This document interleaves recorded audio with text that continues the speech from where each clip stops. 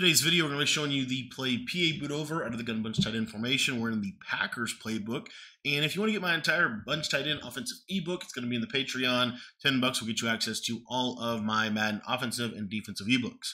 All right, guys, really simple setup here. One of my favorites out of the bunch tight end. We're going to streak our tight end. We're going to in route our running back, and we're going to curl our backside outside bunch receiver.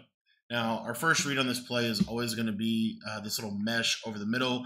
Typically, this running back in route is actually really good at getting separation against man coverage. Now, in Madden 24, you can justify putting this receiver here on the left-hand side on a drag route. It'll get a little bit better separation if they're playing straight man-to-man coverage.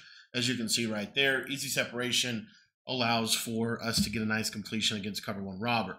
Now, the next read on the play is going to be this slot crosser, and once he kind of beats the press, oftentimes he's going to be able to beat man coverage over the middle of the field.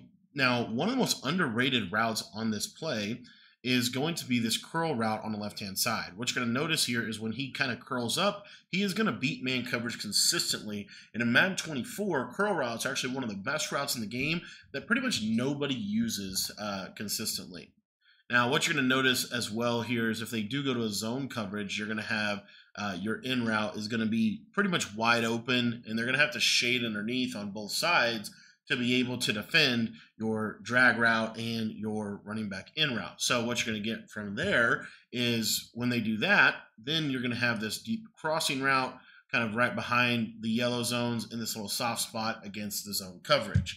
Now, the last read that you're going to have in terms of how this play is going to attack different types of zone concepts is you're going to be able to hit this curl route as kind of like a backside check down, because what's going to happen is the running back will eventually kind of pull every zone to him and then drag as well. So you see, you're just going to have this curl kind of settling up in the middle of the field, in the middle of the defense. Very hard route for the opponent to cover because they're not really used to seeing this route against their defense. A lot of people this year, what they're going to be doing, especially post-patch, is you're going to be getting a lot of kind of double flat style of defenses, and then they're going to have to still use or maybe the drag or the running back in route.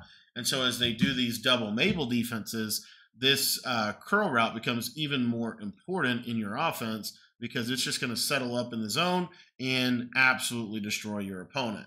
This play beats man coverage well. It beats zone coverage well. And the cool part about this play is this is only one of the setups for it.